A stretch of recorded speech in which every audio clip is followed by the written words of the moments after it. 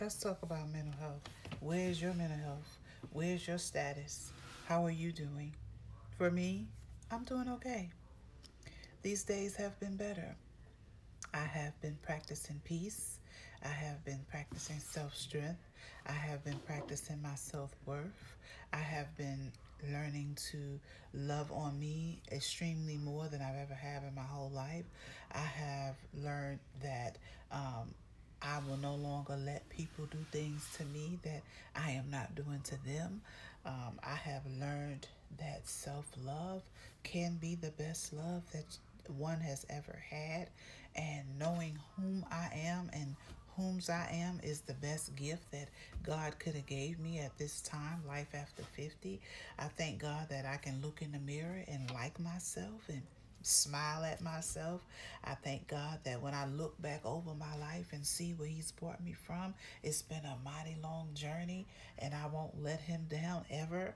I realize that the promises of God is real, and if you just keep hold to your promises to yourself and show up for yourself, and God will meet you there.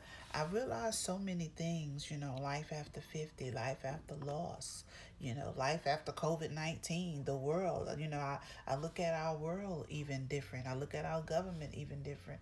And it just made me, really just turn to God and say, Lord, I thank you. I thank you for being the governor, the author, and the finisher of my life. I thank you, God, for all the amazing things that you have been to me my whole entire life. Without you, God, I am nothing. That's where my mental health is today. I thank God because He teaches me daily the principles, the tools that I need to win and to succeed in life, to overlook things that are right there in front of me trying to knock me down. He allows me to walk past them. He lets me see the snake, and He lets the snake see me, and He still saves me. You understand what I'm saying? I thank God because the things that I don't know that He do for me. How about that? I am just a very thankful person right now. Thankful to the good Lord because He looks upon my faults, and better yet, He sees my needs. Things that man have no idea of what to do for me. I thank God because I've decided one day that I would never fall back into my bad habits.